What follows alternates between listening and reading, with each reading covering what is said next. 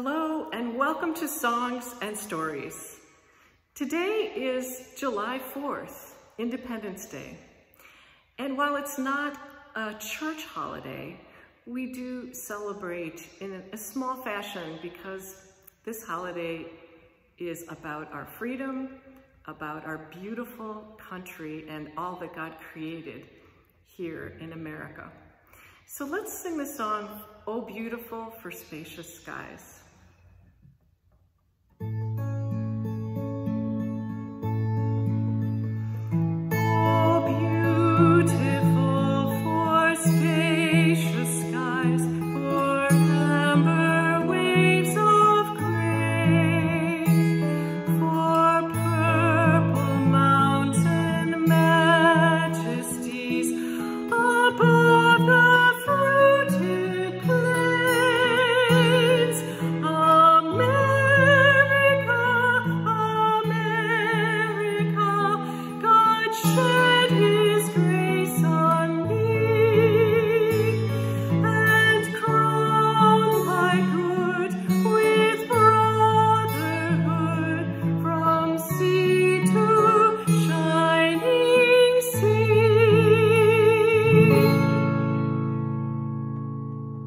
Have a good holiday.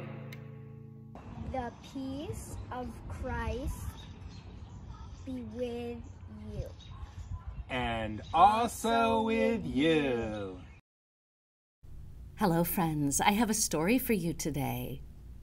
When God sent the Holy Spirit to his disciples at Pentecost, they were given the boldness that they needed to tell people about the kingdom of God and to call people to follow Jesus.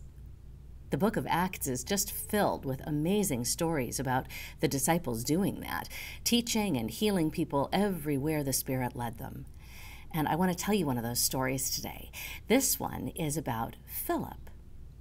Philip had been teaching and healing people in a land called Samaria when all of a sudden an angel from the Lord spoke to him and said, "At noon today, leave this place and head down the road that leads from Gaza to Jerusalem." And so he did. He started walking. I wonder if he had any idea what was going to happen. Meanwhile, a man from Ethiopia, a country in Africa, was on his way home from Jerusalem, where he had come to worship. He was a very important official. He was in charge of the Ethiopian queen's treasury. As he was riding home in his fancy chariot, he was reading a scroll of the prophet Isaiah. That book is in our Bible, too. Philip spotted the chariot coming, and the Spirit whispered to him, "Go talk to him." So Philip started running. He ran alongside the carriage. I wonder if he felt silly trying to keep up. I wonder if he felt nervous and wasn't sure what to say.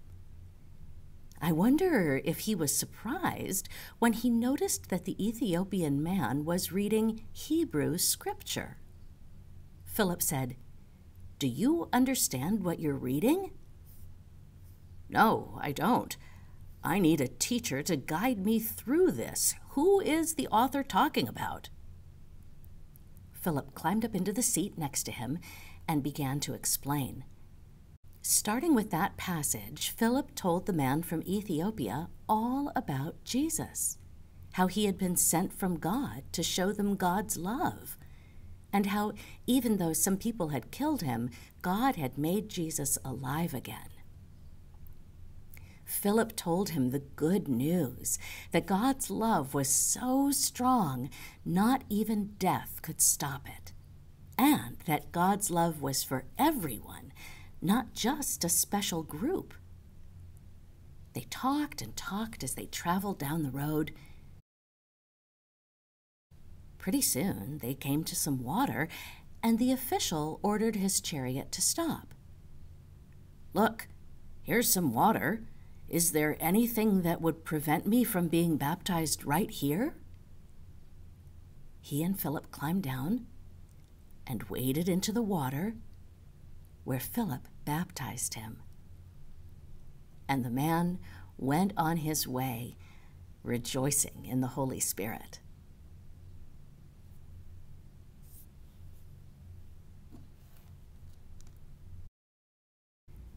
I wonder what happened to that man. The Bible doesn't tell us any more about him. Maybe he went home and told other people the same good news that Philip had told him. Maybe he told the queen. I wonder how Philip felt as he walked away from that encounter. I wonder if he was glad he had listened to the Spirit. I wonder how we might hear the Spirit of God whispering to us this week. I hope you have a great week, and I will see you next time. Hello, everyone. Well, thank you, Miss Peggy, for sharing that song, and thank you, Miss Lindley, for sharing your story. They were both lovely. And now, let's pray. Don't forget, we're going to use Miss Lindley's symbol for Amen. All right. Thank you, Jesus, for this day, for friends and family, work and play. Thanks for love that we can share with our neighbors everywhere. Amen. Well, have a good week and have a happy Independence Day.